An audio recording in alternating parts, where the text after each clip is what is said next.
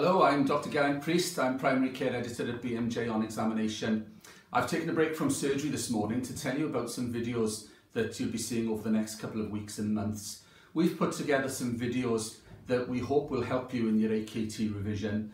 These videos are based on examination feedback from the AKT examination, and we're looking in particular to address areas of weakness and areas that are commonly tested in the exam.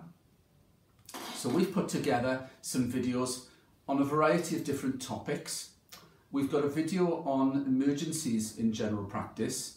These are all based on information in the BNF. The BNF is listed as one of the reference sources for the AKT examination. So we've taken some of that information and we'll be presenting to you treatment of emergencies such as anaphylaxis, acute asthma, acute coronary syndrome, treatment of croup, meningococcal meningitis. The meningococcal meningitis video is an interesting one because there seem to be conflicting views with the advice when you look around. If you look at treatment as advised by the BNF, they mention treatment as long as it doesn't delay transfer to hospital.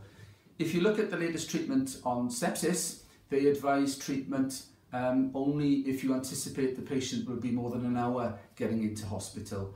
We think it's unlikely that you'll be tested on those slight differences, but we've put some information in there as outlined in the BNF. We've also got a video on Wells scoring system. Scoring systems are quite popular for examination questions. They're quite neat topics and quite easy to test. So we thought that some of you may not be familiar with the Wells score and may find that useful. We've also got a video on contraception after childbirth. Contraception is a very, very popular examination topic. It's tested time and time again. It's very likely that you get contraception questions in your exam. And we chose a few topics that were perhaps slightly unusual. So we looked at contraception after childbirth. We're looking at indications for certain types of contraception, when they're required, contraception with breastfeeding, and we go into that in quite a bit of detail. So keep an eye open for that. We've also got a video coming up on serious diagnoses in children, diagnoses of malignancy in children.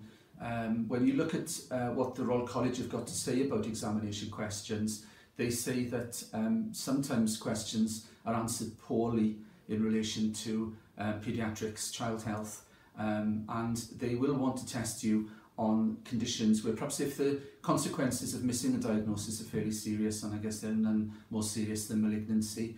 So we've got a video outlining making a diagnosis in cases of sarcoma, Wilms disease, Wilms tumour, sorry.